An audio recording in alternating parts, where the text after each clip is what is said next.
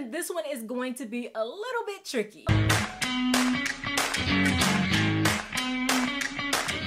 Hi everyone, I'm Angelina and this is Blueprint DIY, where we remake our clothes to be just as unique as us. Today, I am doing a much requested video just for you guys. I'm gonna tell you why it's just and only just for you guys, because I love you so much in a minute.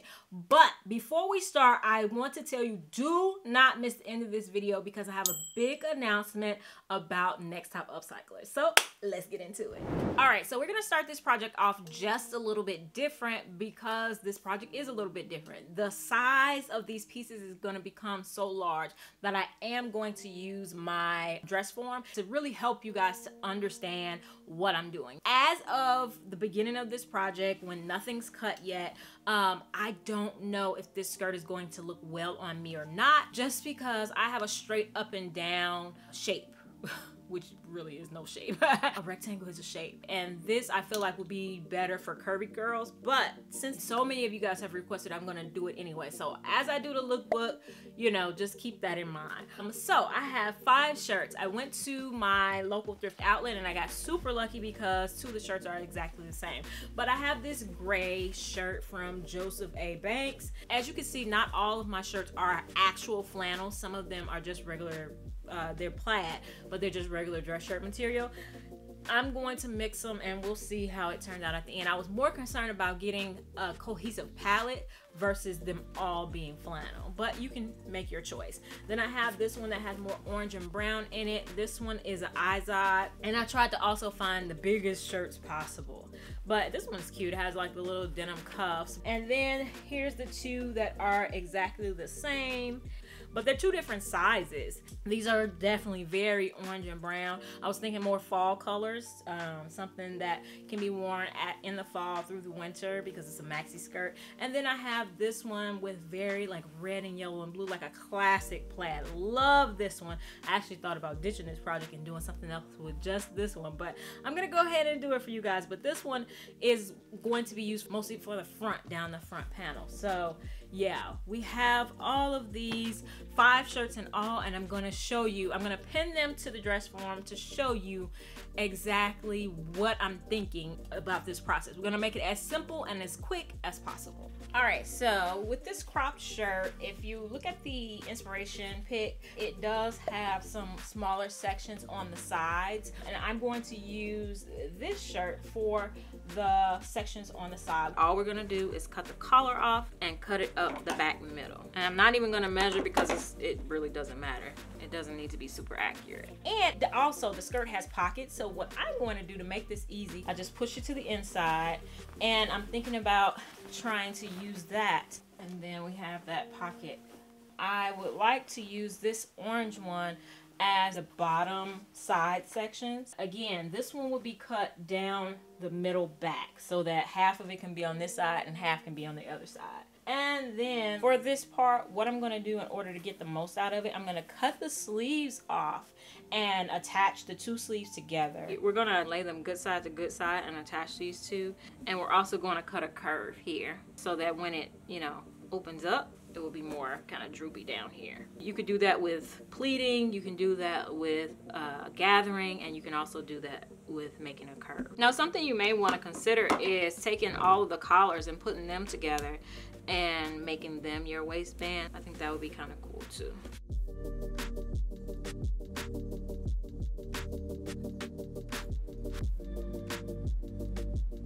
So we put that together.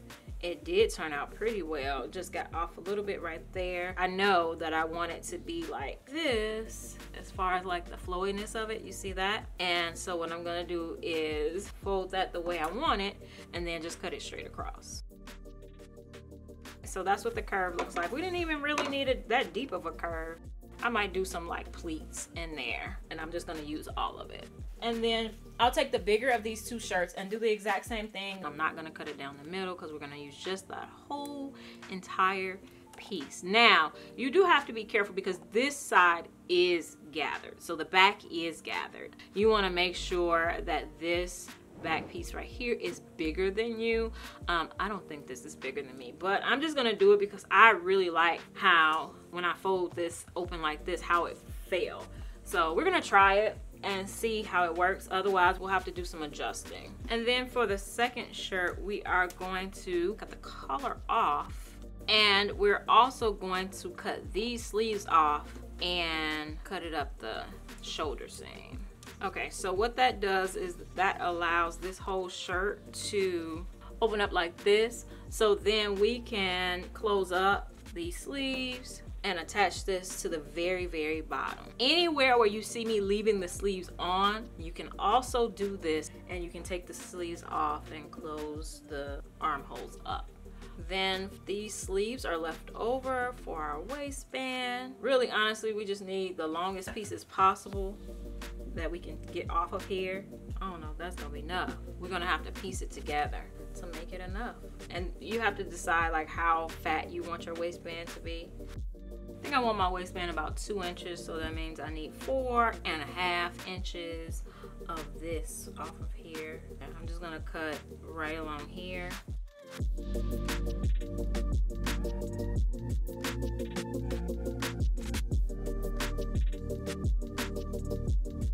All right, so now I have 2 pieces. These are actually more like 5 inches across. I have 2 pieces. The total length, once I attach them together, will be like 40 inches. So that's not good. I need more.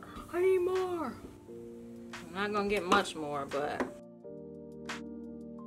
all right, that gives me 14 more inches, so that ought to be good enough. So I'm going to attach all of these together, good side to good side. I think what I'm gonna do is just use 1 piece for the front, because that is big enough to go from one side of my waist to the other, and then I'll put all these weird seams in the back because it'll be gathered and you won't be able to tell so much. And if you haven't subscribed, what are you waiting for? Definitely hit that subscribe button down below, because you don't want to miss anything going on here, whether it's the tutorials or Next Top Upcycler. You definitely want to know. Hit that subscribe button and turn on all notifications so you don't miss a thing. All right, let's pin it back on here and see if I like what I have decided to do. In order to conceal the quote-unquote pocket, which is just the sleeve, I took this and just kind of did an inverted pleat or box pleat, and it conceals it a little bit more. And we're gonna do the same thing on the other side. I wasn't like super excited about this skirt at first because I don't know how it's gonna look on me, but I'm starting to feel it. My favorite part is this part right here. And then this piece, I'll pin it for right now, but it's definitely something that I'm gonna have to put it on me to get the length right. And so this is bigger than what I need, which is great because it's gonna be gathered. All right, so here's the back of the waistband and the front of the waistband. And you can see that I put the 2 little short sides on the outsides just to make it more even where the seams hit, and I serged it. But what I'm going to do is, because I don't have thick elastic, all I have is 2 smaller pieces of elastic, so I'm going to sew top stitches that are roughly the width of the elastics, and then I can use a safety pin to put these inside. I'm gonna go ahead and sew this whole band, and then I'll fold over and just sew the seams on the back. All right, now we have the whole circle. We're gonna fold it over and just do those stitches, you know, 2 stitches just on the back part. We did that, and we're just gonna take the elastic with a big safety pin and push it through. So when it gets to the point where the end is at the seam, I'm just gonna add a pin so that it can't pull out. You don't want this to start to turn or do some funny stuff. That's why it's easier if you have just a fat piece of elastic, because you could sew it in and make sure you don't get your elastic turning on you or anything like that. But I'm working with what I have. And I'll go ahead and partially push in the other piece. So that way, once we finish putting this on the skirt, it'll be a little bit easier. Here is the waistband. I have it over the dress form, and I'm going to fold the right side down so that I can begin to pin it to the shirt. The reason I'm not going to sew any of these shirts together yet is because I think I'm going to do a lot of top stitching. I think I want to keep these flat fail seams, and so that'll allow me to do some top stitching, which means that I don't have to put it all together before attaching it to the waistband. I can just go ahead and attach it now. So I'm just going to match up side seam here, make sure these overlap the way I want them to, and then attach the side seam of the skirt. And I'll do the same on the other side. Now we can start taking some of these pins out underneath here and attaching it directly to the waistband. And the whole top stitch situation is helpful because if I take this apart and then top stitch it and then put it back on here, I'll just have to do it twice. All right, so this is the skirt all pinned, and what I did was I just kept going from the side that I started the elastic and just kept going with it flat, and that means we don't need like one of those extra sections plus some that we added. All right, so we're going to go to the sewing machine and we're going to start sewing, go all the way around, and we're going to leave this piece for now, just for now. At this point, most of it is attached all the way around, and you can see our little extra piece here that we're going to cut off in a minute, but I went ahead and serged the inside so that we can pull this elastic through. This is the back of the skirt. I'm going to go ahead and finish pulling this through. It's going to go all the way to that extra piece and then stop there. That's why I didn't cut off that piece yet, because I can do it like a 2-for-1. I can sew down this elastic and sew the two pieces together at the same time. I am going to cut this so I can get the safety pin out. Stretch that to make sure that it's even all along and find the pin from the bottom piece. I feel like the seam is probably a little bit tight in this section right here. We have that back piece drawn up. All I'm gonna do is sew it to the front piece of the waistband, sew that, and then serge it, and the waistband will be done. All right, let's do a midway check. Oh my gosh, like who knew that this would give the illusion of hips? But at any rate, we definitely need to layer this the way we want it and top stitch the seams together. This one I was able to button. I could have done the other one if I had thought more conscientiously about it. I did not, and I didn't line them up. So I'm just gonna top stitch this. And I want to put my hands in my pockets to see how far down I want the pocket. It has to be a little bit further down because it angles. So I don't want anything falling out. I added a pin at the highest it could be. I'll sew it straight across and we'll have our pockets. How do you guys feel about the sleeves? I hope I'm giving you guys inspiration up the wazoo. All right, let's keep going. All right, here's that sleeve. I told you guys it was gonna get kind of confusing. These are the sleeves that are gonna become pockets, and that's the pin. I moved it down to where I wanted it. I'm gonna move all the excess because I'm getting ready to use these scissors. And if I cut through this skirt, I'm gonna be mad. And I think I'll just lay the other one underneath so that they can both be cut at the same time. And so what I'm going to do is just double fold hem it and top stitch it. This is what we have so far. That's a sleeve, that's a sleeve, that's one half of a shirt, that's another half of a shirt, and that's a whole shirt. So now we have our other pieces that need to be pinned. I tell you what, it'll be nice for once to have something floor laying. Never have I ever had anything, any garment touch the floor unless it was made specially for me. I don't know if that's given, and that is a problem. So we have the skirt. I thought about it for a long time and I was going to try to attach the bottom part just like along the curve, thinking it would create some nice, I don't know, weird layering effects, but it was looking like a trash bag, and I'm being nice saying that. So I just need to cut it across, just cut it straight, cut the other shirt straight, and put it together and be done with it. So hem is a little bit crazy, but we can take that apart, or we can just plow right through it or cut it off. So here's the other shirt. We pinned this because we were going to sew it up. I sewed this one, this side up. You can see I just sewed at an angle. It does create, you know, a nice little kind of pleat right there. So I can appreciate that. Then for The orange shirt, I attached it with the buttons, got smart this time and just went ahead and attached it from the beginning. Sometimes the buttons from different shirts line up, sometimes they don't. These lined up. As you can see right now, I'm not taking off any pockets, just because if I don't have to do that work, then I won't. So evidently, when I sewed this sleeve up, I don't know what I did. I'll go back and, that's bad. I just wanted to see how this one would look before I took the sleeve off. So I went ahead and sewed it, obviously not on this side. I sewed it on the other side thinking I had it going on, but obviously not. I think I'm going to use this as my lowest point and just go ahead and cut it across. It's a very rough cut. I'm gonna go ahead and cut the sleeve off. This is the midpoint because this is where the two sleeves meet. I know it's probably confusing you guys. So this is the front portion. Let's see if we can get it tucked up. Okay, that is the front portion of the skirt. And then this is the extra part. All I did was cut one side because I'm gonna put one side on, see how I like it, and then, only then will we proceed. So we're going to attach it like this, just straight across. No special tricks, nothing.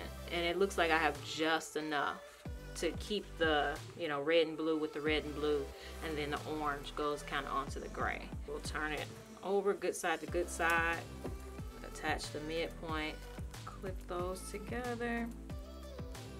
We're going to go sew this whole side down and see how we like it.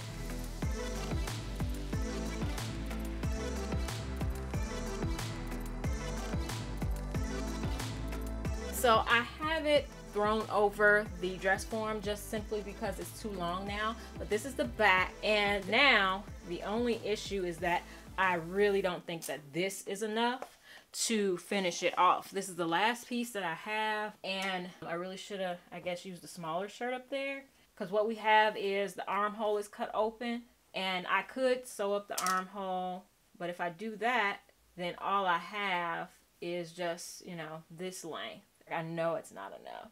I ended up just attaching it how it wanted to be attached. What I did was laid it flat on the floor, and I used the hem as a way to do a top stitch, so it just, you know, kind of looks like a shirt on top of a shirt.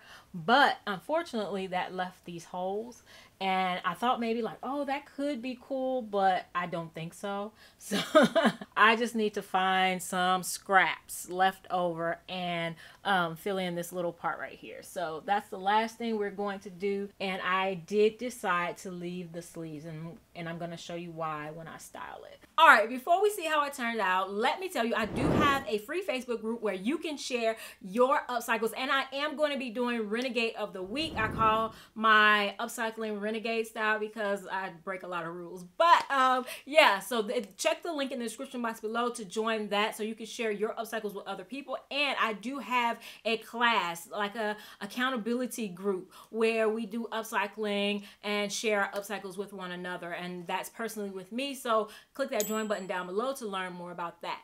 So let's find out how this turned out.